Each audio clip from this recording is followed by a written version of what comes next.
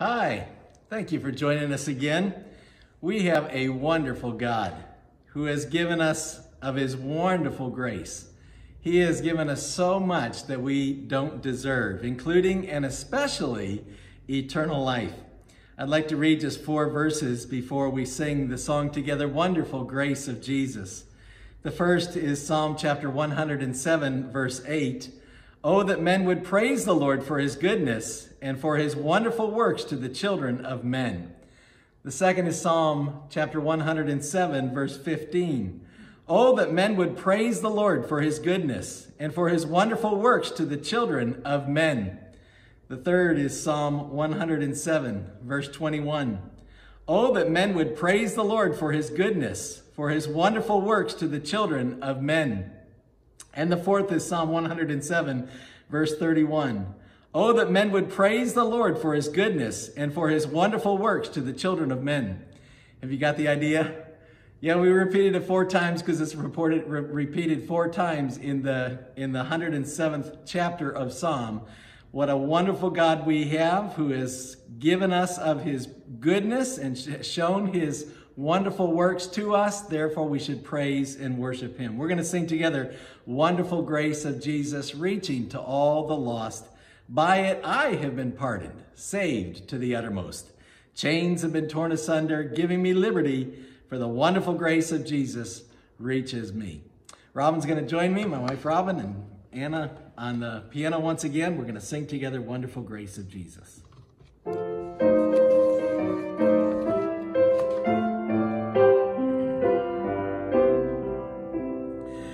Wonderful grace of Jesus, greater than all my sin. How shall my tongue describe it? Where shall its praise begin? Taking away my burden, setting my spirit free. For the wonderful grace of Jesus reaches me. Wonderful the matchless grace of Jesus, deeper than the mighty rolling sea, higher than a mountain, sparkling like a fountain, all sufficient grace for even me. Broader than the scope of my transgression, sing it, greater far than all my sin and shame, my sin and shame. Oh, magnify the precious name of Jesus, praise his name. Wonderful grace of Jesus, reaching to all the lost. By it I have been pardoned, saved to the uttermost. Chains have been torn asunder, giving me liberty. For the wonderful grace of Jesus reaches me. Wonderful the matchless grace of Jesus, deeper than the mighty rolling sea, higher than a mountain, sparkling like a fountain, all sufficient grace for even me. Broader than the scope of my transgression, sing it, greater far than all my sin and shame, my sin and shame. Oh, magnify the precious name of Jesus, praise his name. Wonderful grace of Jesus, reaching the most defiled, by its transforming power, making him God's dear child, purchasing peace and heaven for all eternity. And the wonderful grace of Jesus reaches me. Wonderful the matchless grace of Jesus, deeper than the mighty rolling sea, higher than a mountain, sparkling like a fountain, all sufficient grace for even me. Broader greater than the scope of my transgressions. Sin is greater far than all my sin and shame, my sin and shame. Oh, magnify the precious name of Jesus. Praise his name.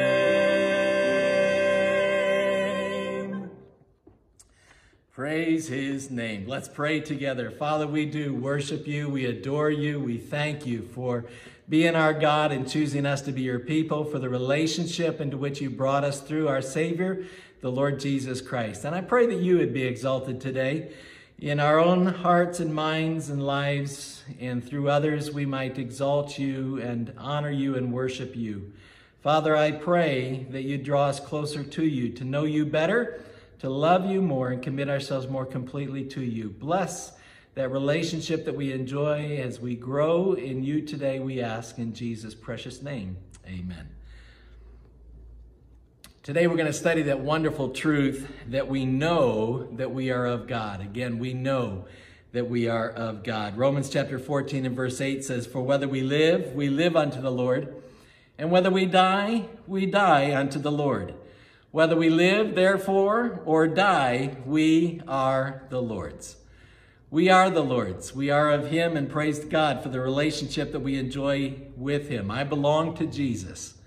I am his because of creation. He made me. I am his because of redemption. He bought me back. He purchased me when he paid my sin debt in full. And by the amazing relationship into which he has brought me with him, he is mine as well. That relationship is not a temporary one, not for years of time alone, but for eternity. We enjoy a special relationship with our God. So let's sing together, "Now I Belong to Jesus." It's number 458 in your Majesty hymn books, "Now I Belong to Jesus."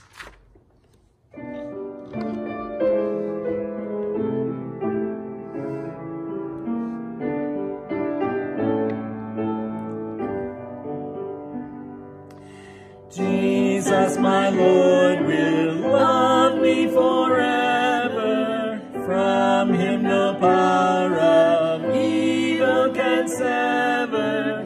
He gave his life to ransom my soul. Now I belong to him. Now I belong to Jesus. Jesus belongs to me, not for the years of time alone, but for eternity. Once I was lost in sin's degradation. Jesus came down to bring me salvation, lifted me up from sorrow and shame. Now I belong to him. Now I belong to Jesus. Jesus belongs to me, not for the years of time alone, but for eternity.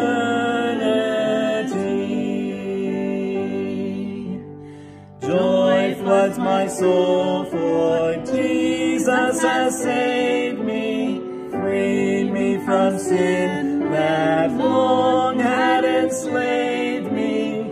His precious blood he paid to redeem. Now I belong to him.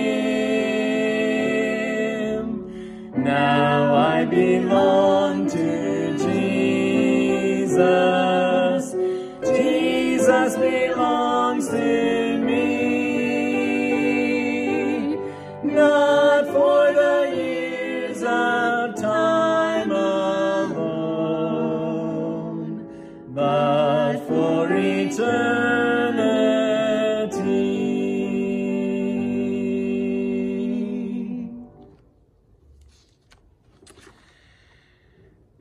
a wonderful permanent relationship that I enjoy. I hope you enjoy. If you don't, you can know that you have before we finish this time today as you call on the Lord and trust Him as your Savior. Well, praise the Lord. He is our God. He is in control.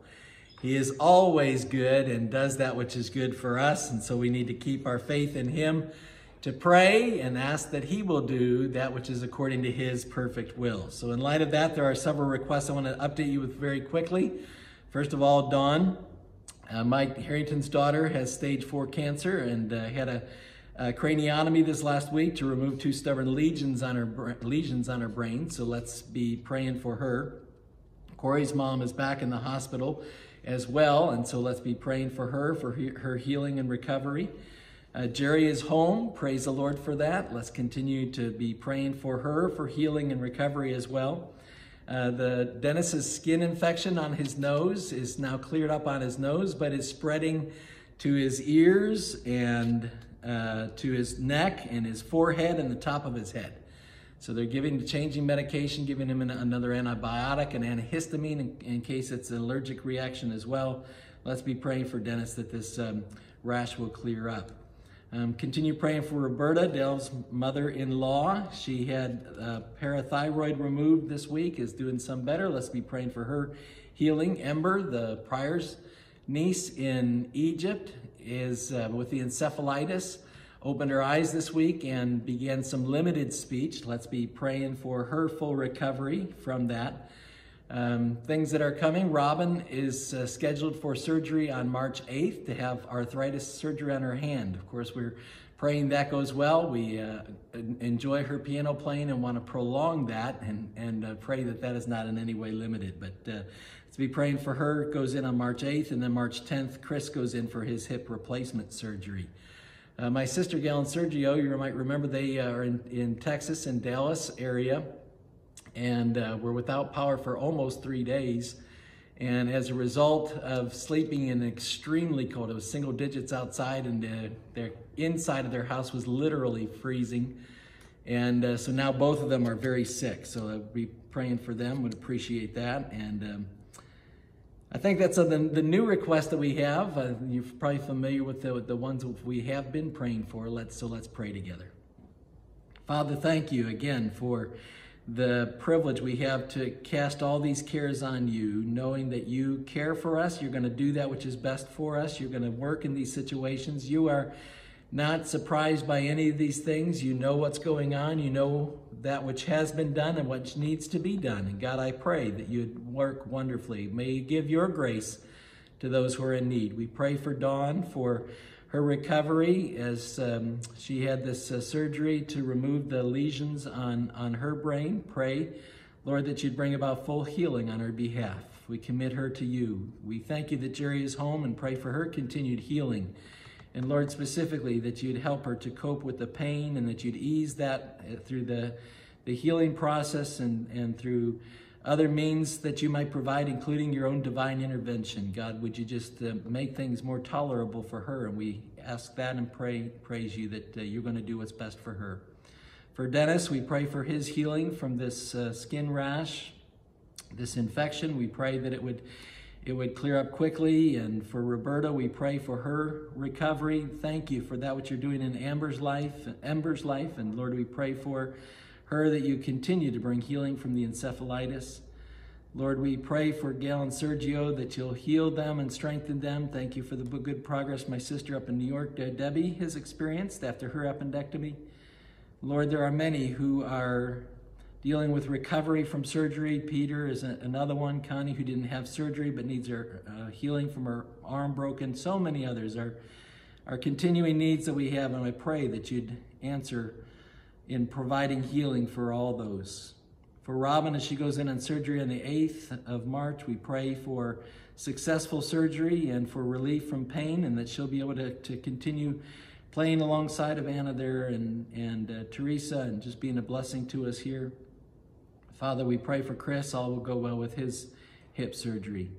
God, I pray for those that are have chronic needs, just continuing things that they deal with that brings about, for many of them, great pain. I pray that your grace would be sufficient for them. And I pray that everyone who is in physical need might realize that you will do what you're going to do physically in order to demonstrate that you are God, that you will work things to your glory by doing that which is best and allowing each one to be a testimony through the trial that they're going through. Father, I pray that they would rely on you and grow spiritually through the time of physical ailment.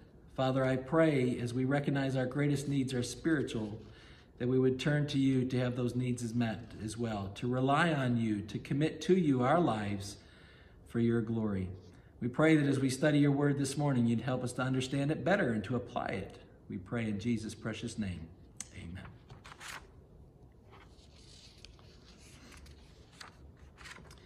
We're going to study 1 John chapter 5, verse 19 today, continuing on in our study of the book of 1 John in this final chapter, tackling just one more verse today, verse 19. And so if you have your Bible there and turn 1 John chapter 5 and verse 19, we'll begin by reading this verse together and then study its implication and application to our lives. Let's read together 1 John chapter 5, verse 19. And we know that we are of God, and the whole world lieth in wickedness. God, once again, may we understand this truth by your Spirit that dwells within us. May we apply it to our lives and honor you. We pray in Jesus' name. Amen. We are continuing to deal with a section that is focused on things that we know.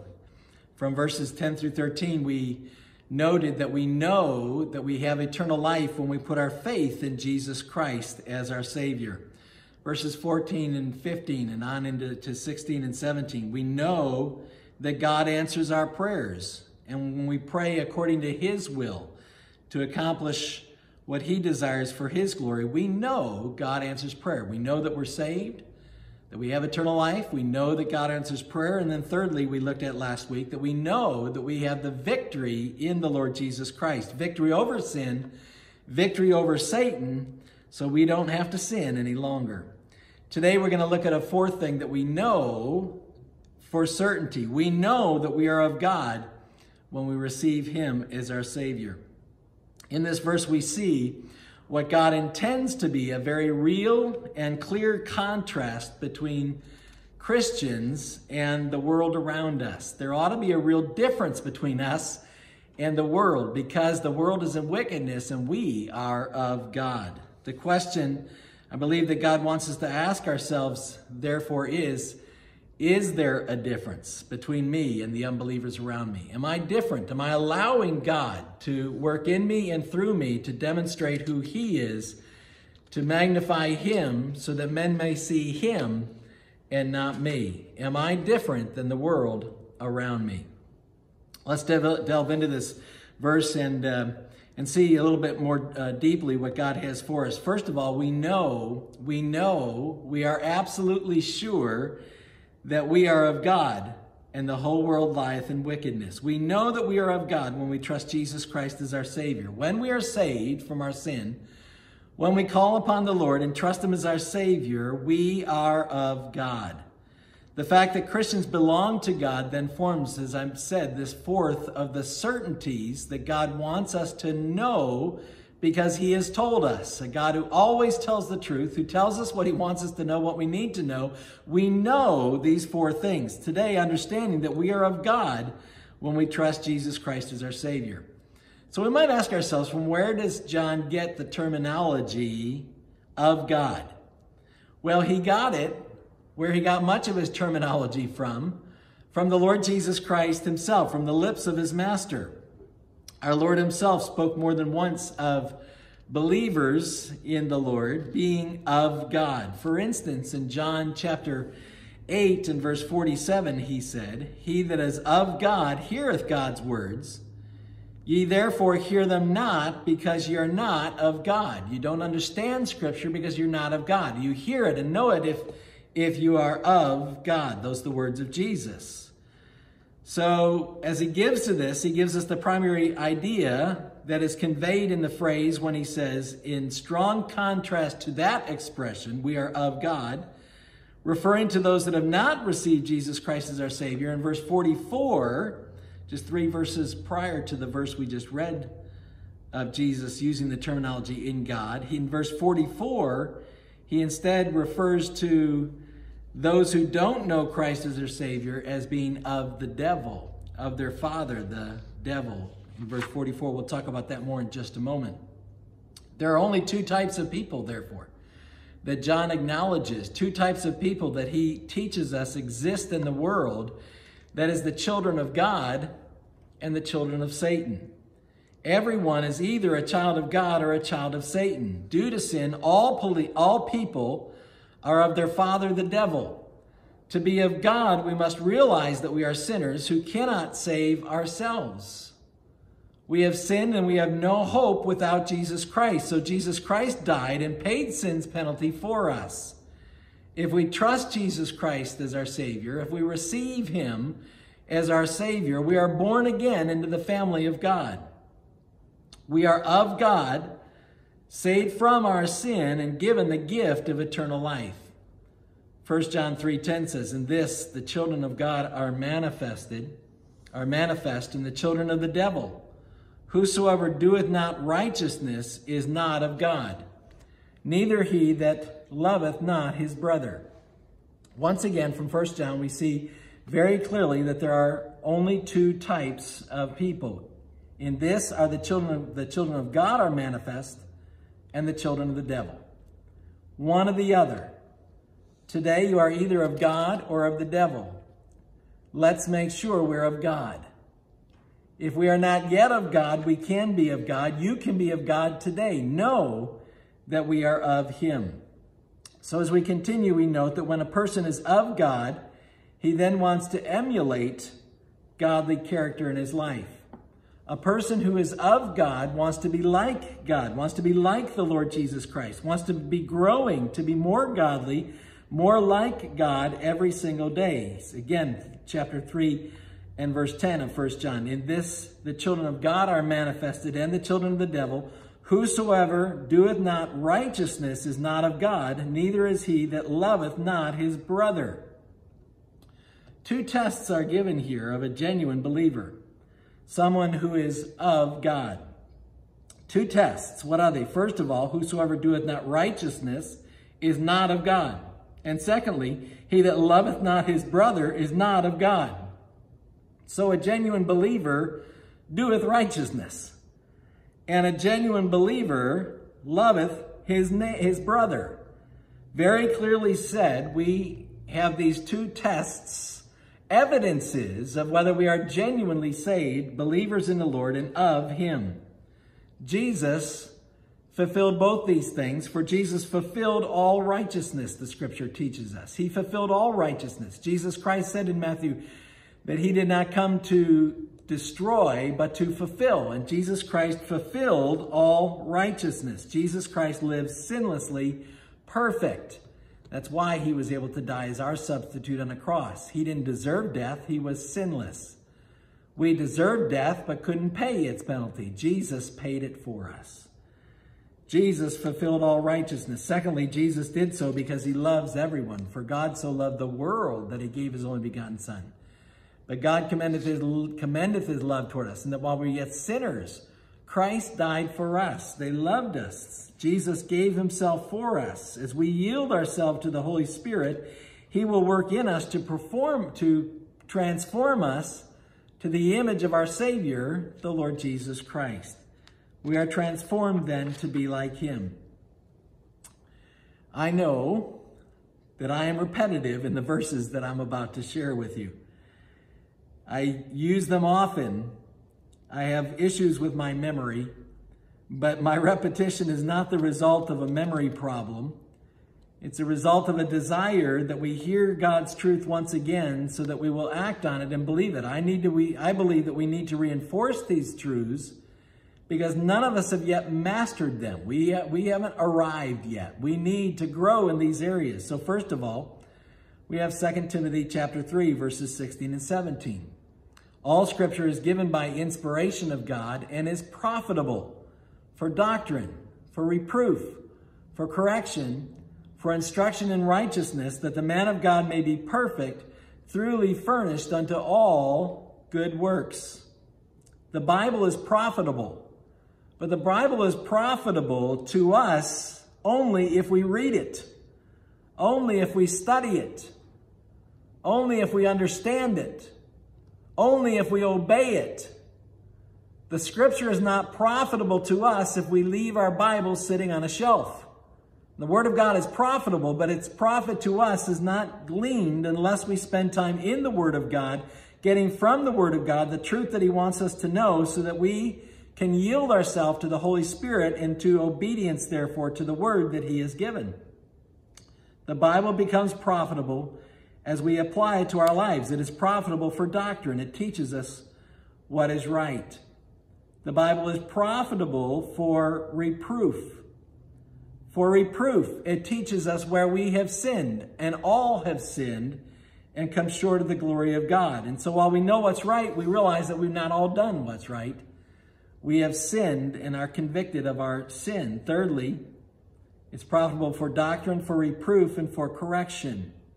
The Word of God teaches us how we can be forgiven from all of our sin by trusting in Jesus Christ and receiving Him as our Savior, as our Redeemer. And then it teaches us how, after we receive Him as Savior, after we are a child of God, born into the family of God, we are of Him, how we should walk in righteousness. It then teaches us, gives us instruction in righteousness. Teaches us how we should walk in obedience to the Lord, doing what is right before God as we are empowered by the Holy Spirit who dwells within. God gives us the Scripture so we can know how to live. And God teaches us that we should obey Scripture and therefore be holy as He is holy. To be holy is to be set apart to God. As we are holy, we need to be set apart to Him, and then set apart from that which is opposed to Him, all ungodliness. Set apart to be holy. 1 Peter chapter 1, verses 16 and 17 teaches us that we should be holy. God said, as I am holy, so be ye holy in all manner of conversation, in every aspect of your lives. To be holy, to be set apart to God, to be denying the flesh of the sinful desires that it has, to stay away from all ungodliness, sinfulness, and wickedness. We need to follow the Lord Jesus Christ. I don't think that we take this command to be holy seriously enough. Well, I hope I'm wrong. But I believe that as contemporary Christians, we don't take seriously what it means to be holy and the need to be holy. Too often we are complacent in our Christian lives, satisfied with the level of spirituality we have and not desiring growth in the knowledge of God, growth to be like Him, growth in holiness. Instead, we allow the doctrines of this world to guide us instead of studying the Word of God. Instead, we allow the entertainments of this world to corrupt us away from what God wants us to be.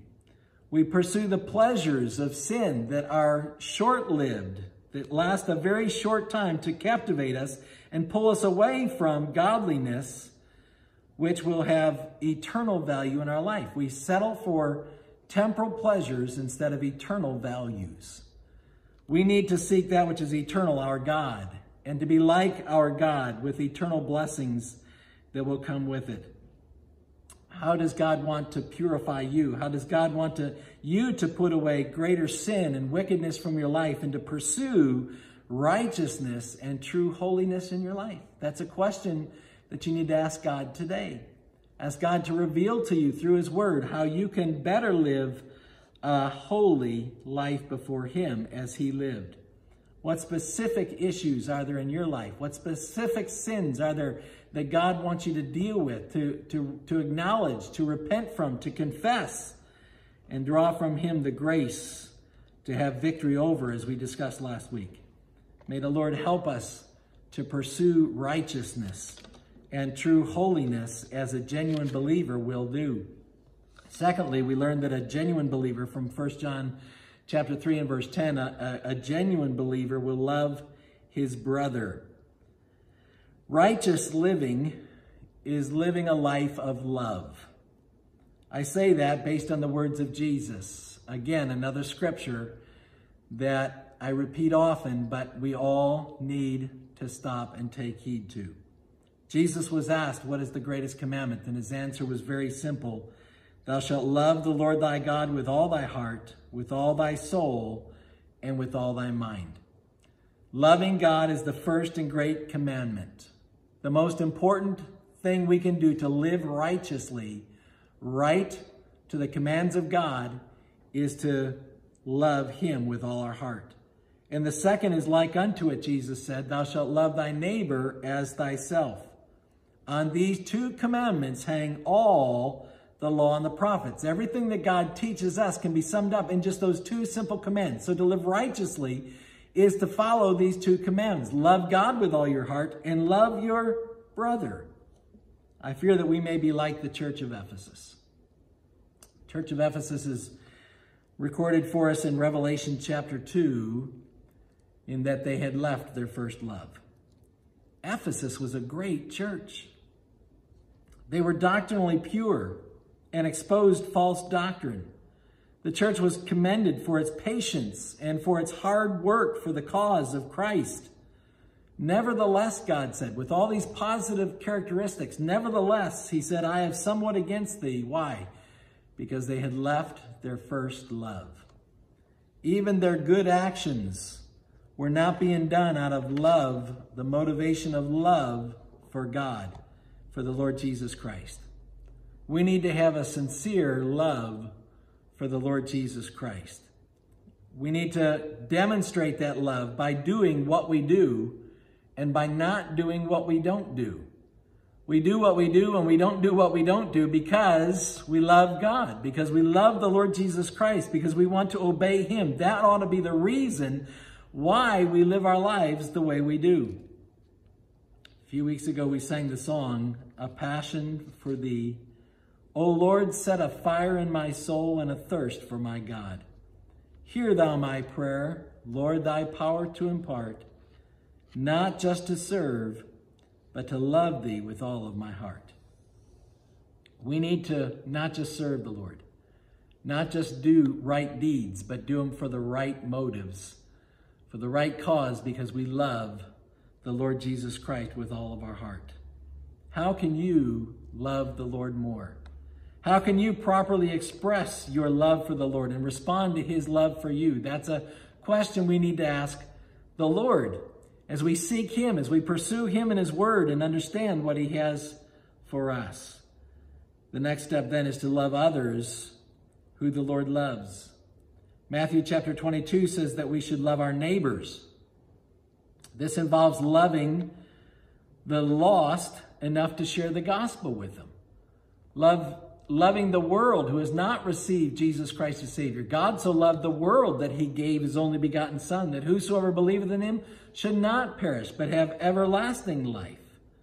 Do we love the lost around us enough to tell them of the Lord Jesus Christ? But 1 John 3:10 says specifically that we should love our brother, not just our neighbor and those who are not saved, but our brother. Those who are born-again believers in the Lord Jesus Christ, those with whom we go to church every week. We need to love these people especially. We need growth in this area. We need growth in this area. The reason I'm repeating these verses again and this instruction again is because it is a need that we have as believers in the Lord Jesus Christ. I believe that we have a very loving church. We've had our moments, to be sure. But there is a genuine loving concern between the members of our church. But COVID has stretched us and revealed problems. I can tell you that there are some in our church who don't feel that they're loved and cared about by others. You know that there are many diverging views on the restrictions and expectations that our government has placed upon us. I've tried to lay the foundation for our response from Romans chapter 13, from 1 Peter chapter 2, and from Acts chapter 5. I am sincerely grateful for the fact that by and large you've been willing to talk with me in an attempt to work through this problem and how we should respond. I've had conversations with many of you, My concern is that you may have been having conversations with me, but not with each other. And when I say not with each other, I'm not saying but having conversations with those who agree with you, but loving conversations with those who don't. There are people on both sides of this issue. It's not all one-sided. There are people on both sides of this issue that do not feel loved. And there's a tendency to place the blame for that on the other side. When reality, as we respond to God and to his word, we need to take responsibility how we can better love, how we can do what's right, and how we can encourage, edify the church to do what's right. In a loving conversations and confrontation, we can discuss with them the way that we're going to work through this problem. Let me ask you, when is the last time that you conveyed loving concern for someone else in our church?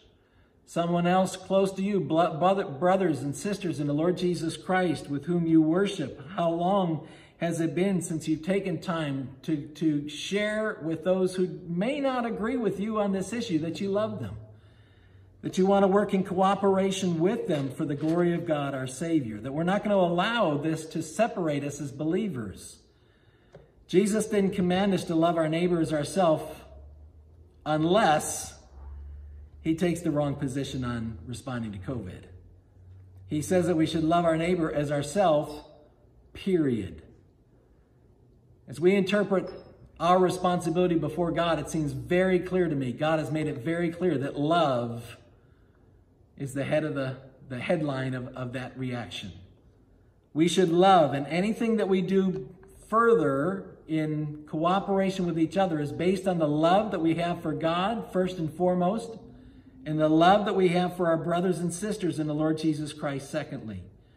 So I ask you, what can you do to show more love to God's people, to your brothers and sisters in the Lord Jesus Christ? What can you do to be more loving? There are some very real steps, and we'll talk at some point in the relatively near future about some steps we may need to take to be more loving in our actions towards others. May the Lord help us to know what to do and to do it, to express a sincere love for him and a love for others.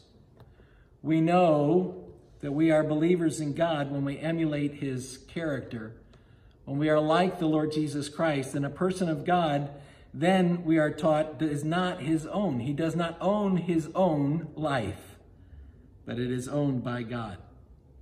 1 Corinthians chapter 6, verses 19 and 20. To the Corinthians, the Holy Spirit wrote through Paul, what? Know ye not that your body is the temple of the Holy Ghost which is in you, which ye have of God, and ye are not your own? For ye are bought with a price. Therefore glorify God in your body and in your spirit, which are God's. A person belongs either to God or to the evil world system that is Satan's domain. Because the whole world belongs to Satan, Christians should avoid being contaminated by it. Our God-given responsibility is to glorify God in our body and in our spirit. The Gnostics needed to learn that they could magnify the Lord in their body and in their spirits, both of which are God's.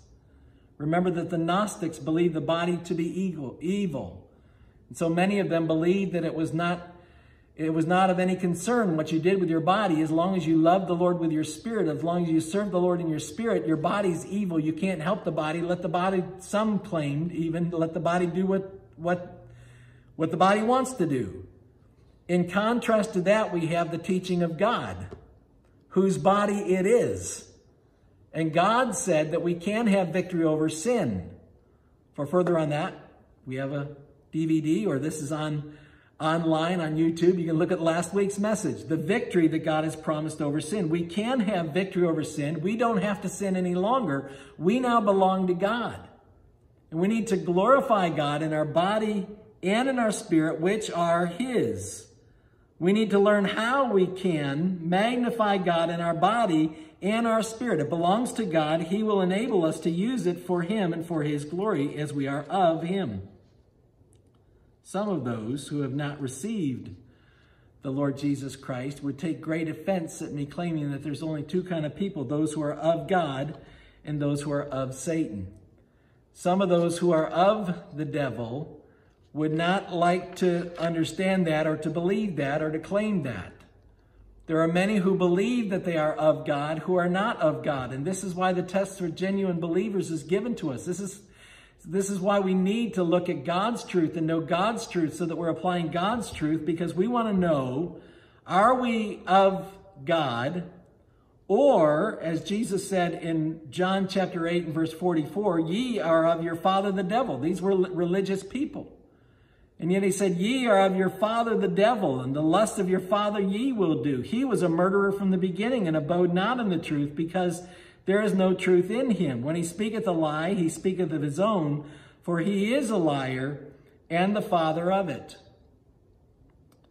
They were of their father the devil. And while some people may be offended at that, we're not going to leave that position until we understand we're in that position. We're not going to seek remedy for our sin until we understand that we're sinners. In order to get saved, we got to first get lost. Now, we are all lost. All have sinned and come short of the glory of God, but not all recognize that they're lost. So some aren't looking for any help because they don't know that they need help. They don't understand that they're still in sin and of their father, the devil. Instead, they're pursuing after their own sinful desires, thinking that they're going to be okay. Well, if we're not of God, we're not going to be okay. The only way to be okay for eternity is to know God, to be of God, to be saved from our sin by God, and to be of him. When we are of him, our lives are owned by him and need to be used for his glory. There are only two kinds of people in this world, those who are of God and those who are of the devil. So we need to make sure we are of God, because we know that the whole world lieth in wickedness. It lives in sin. It lives to the glorification of the flesh, sinful lusts and desires. The world is a system that is contrary to God and contrary to godliness, and thus is very wicked, is in wickedness. Verse 19 that we're studying of 1 John 5. We know that we are of God, and we in the whole world lieth in wickedness. The last word of this phrase, wickedness, may also be translated as the wicked one. Not a wrong translation by any means. What I'm suggesting is from the Greek, it can be translated in either way. In fact, there are examples in scriptures of both. It's here used that the world lives in wickedness. But there are three times that this very same Greek term is used, very same way, three other times in this short epistle. In 1 John 2:13, it says, ye have overcome the wicked one. Wicked one, that same term. In the very next verse, 1 John 2:14, ye have overcome the wicked one. And in 1 John 3 and verse 12, Cain speaks of Cain, who was of that wicked one. They were of wickedness because of that wicked one. The wicked one is the leader of this world system that lieth in wickedness, that lives in wickedness, that is full of wickedness. 2 Corinthians chapter 4 and verse 4 says, in whom the God of this world hath blinded the minds of them which believe not, lest the light of the glorious gospel of Christ, who is the image of God, should shine unto them. Satan is described, here scriptures describe the wicked one as the God of this world. He is not God. Notice it's a small g. He is worshipped as God. He is not God. He will never be like God, though he had ambition to be so. He will never be like the Most High. He is not God, but he is a God to this world. He is the one in control, ruling this sinful world around us. In John chapter 12, verse 31, it says, now is the judgment of this world. Now shall the prince of this world be cast out. The prince of this world, the one again with authority, the one who rules over the wickedness of men and encourages that greater wickedness and rebellion against God. He will be judged by God. He has been, will be ultimately condemned. Ephesians chapter 2 and verse 2, wherein in time past ye walked according to the course of this world, according to the prince of the power of the air, the spirit that now worketh in the children of disobedience.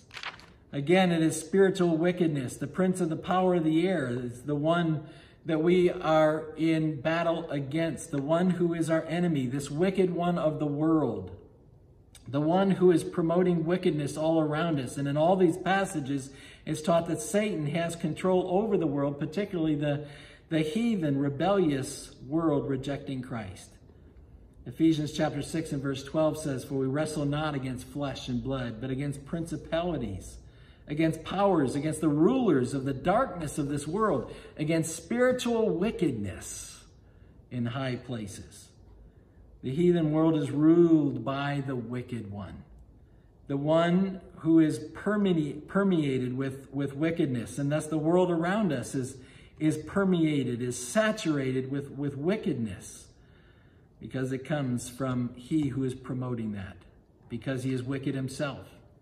Romans chapter 1, verses 21 and 22 says, "Because that when they knew God, they glorified him not as God, neither were thankful, but became vain in their imaginations, and their foolish heart was darkened. Professing themselves to be wise, they became fools." The Holy Spirit is here teaching us about those who knew God, but glorified him not as God. They knew God, but they did not receive God. They rejected him. They rejected his truth. And so professing themselves to be wise, they became fools, God deniers.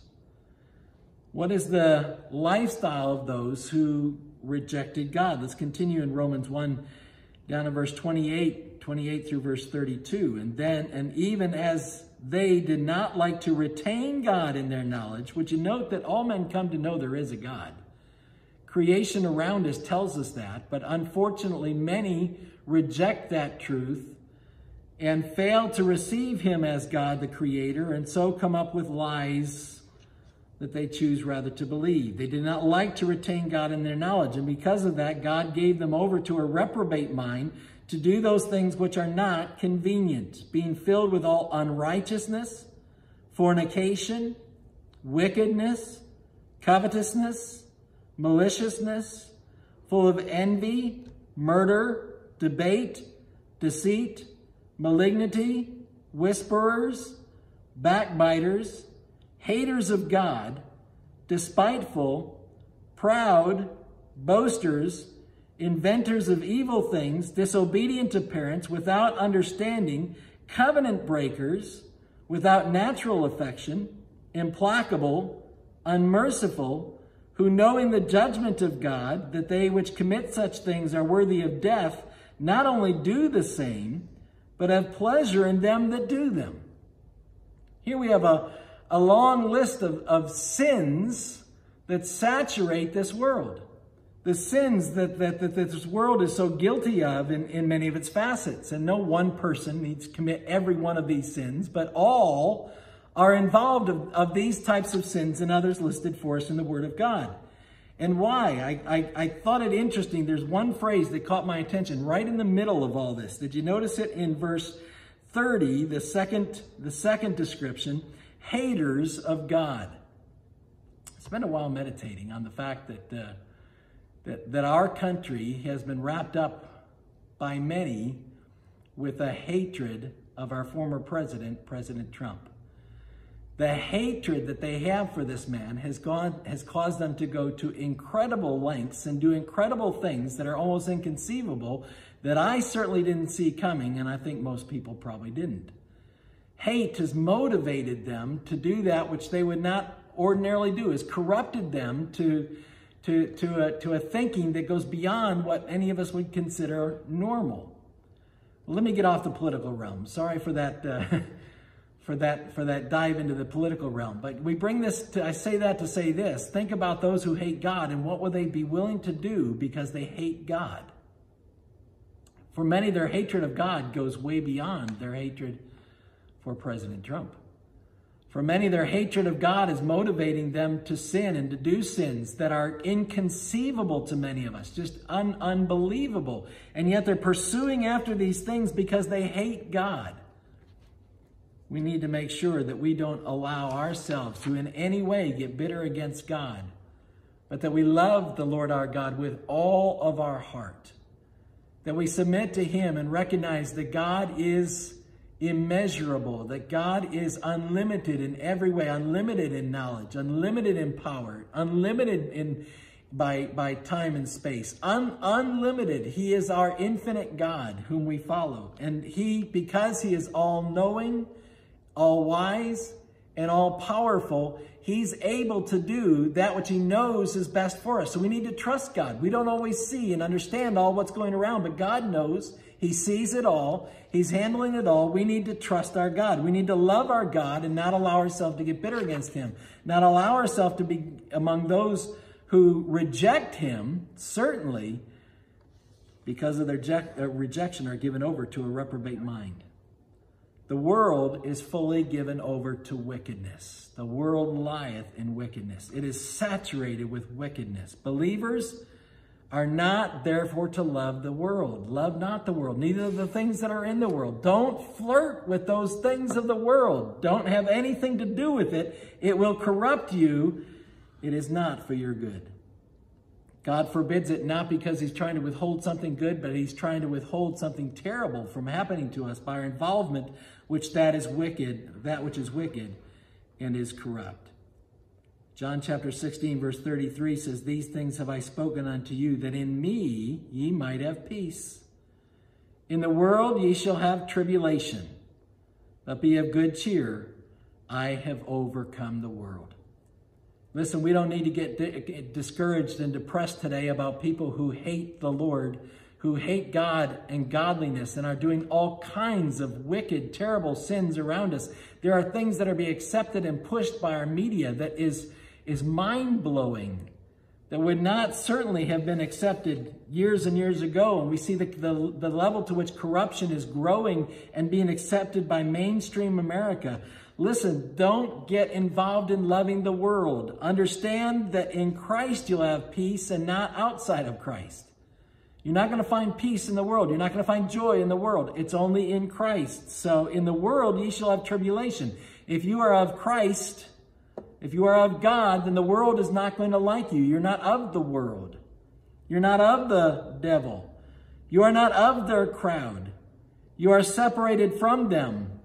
But be of good cheer. God has overcome the world. God has all power. He is victorious. We need to claim that victory in Jesus. Victory over the world. Victory over wickedness. Victory over the wicked one. So as I close, I ask you two questions.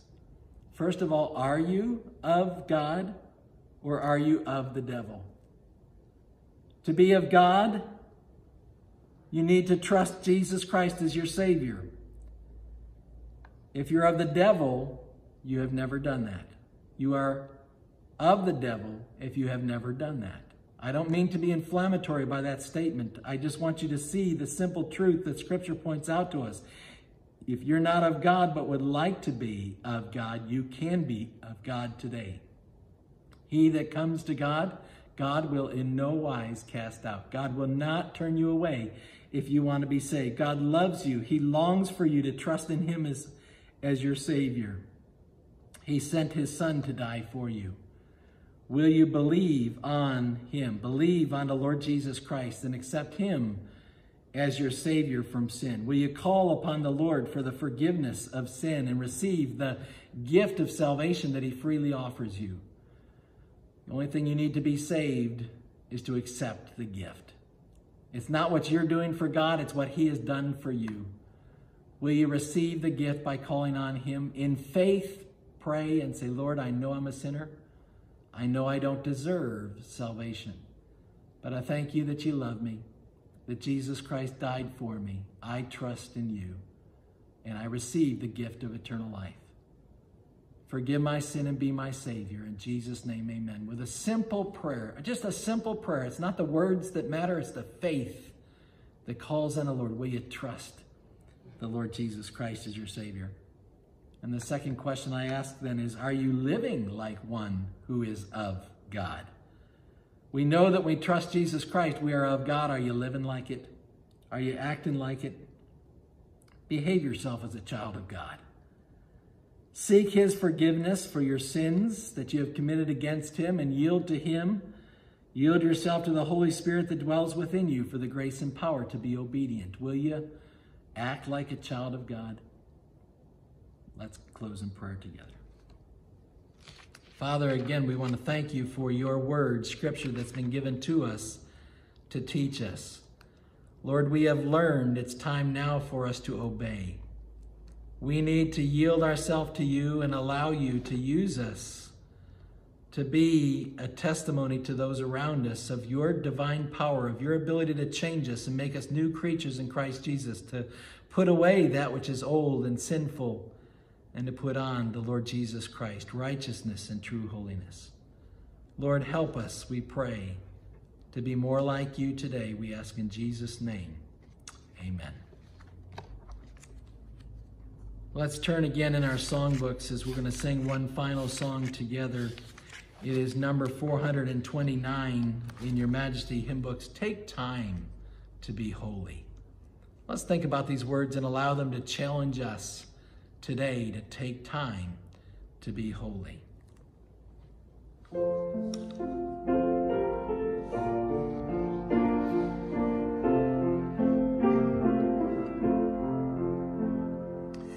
Take time to be holy, speak oft with thy Lord, abide in him always, and feed on his word. Make friends of God's children, help those who are weak, forgetting in nothing his blessings to seek. Take time to be holy, the world rushes on. Spend much time in secret with Jesus alone. By looking to Jesus, like him thou shalt be. Thy friends in thy conduct his likeness shall see.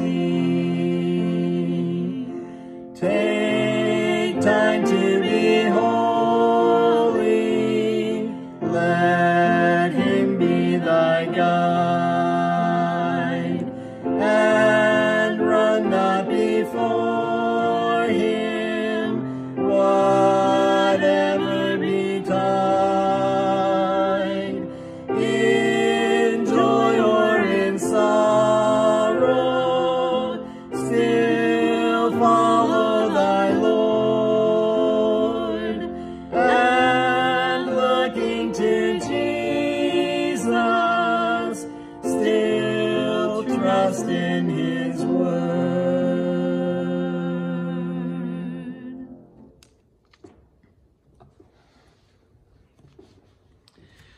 Still trust in his word. His word is not going to do us any good. Can I just say this one more time? His word's not going to do any good sitting on a shelf. The Bible's not going to be profitable to us unless we get it down and read it, study it, meditate on it, memorize it, and obey it. Will you get into the word this week? The Lord bless you.